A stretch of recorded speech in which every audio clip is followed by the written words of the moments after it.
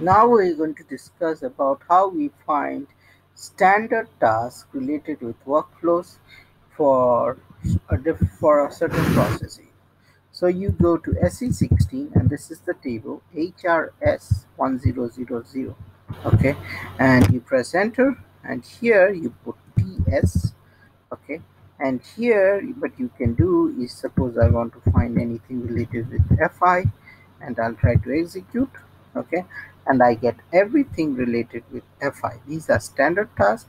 Now here it will come in two languages, so make sure you put EN for English, and if you know Dutch, if you know German, you can put this. And here you can see all these standard tasks that is available to be used. Now what you can do is, in order to check what the standard task does, you can go Control C, drag Control Y, and then drag on it and do Control C. And now just go to this transaction PFDC underscore DIS. Okay, and here you select standard task. Okay, and here you select this, and here you can see this is the method that is being used for, and it's the standard business object FIPP that you can use.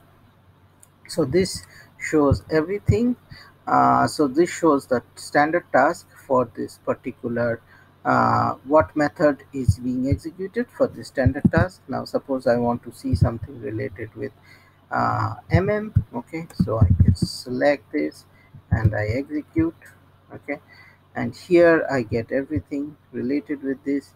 Now suppose I want to see this particular standard task. The reason you want to see all these standard tasks is because if you suppose want to build a custom workflow, you can use all the standard features, all the standard tasks out of the box. You don't need to create your own standard task. Okay, and that would be pretty easier, okay, than to use standards. Always use standard stuff wherever possible.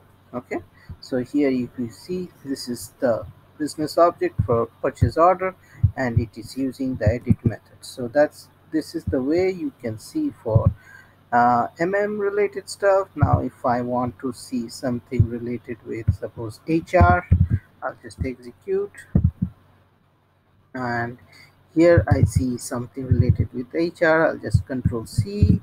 I'll go to same thing, PFTC underscore DIS. Make sure you put standard task here, and you display, and here you will see this is the method that is being used, and this is the business object that it is referencing to. So that's so this is the way to find a standard task for a particular business process area. Now if you have something related that is probably custom, okay, so the custom probably will start with Z star. Okay, and we can execute, and these are all Z star standard. Means ideally it should be Z. So I don't know why SAP created. So whenever SAP has created something Z, that means they have done this because they are going to release it in the next releases. So that's generally the trend. But here if you see, this is all Z created by my ID, and so here you can also find what are the custom tasks that has been created in this system. So that's it for how to find standard task in the system for any workflow. Stay tuned to my channel and happy learning.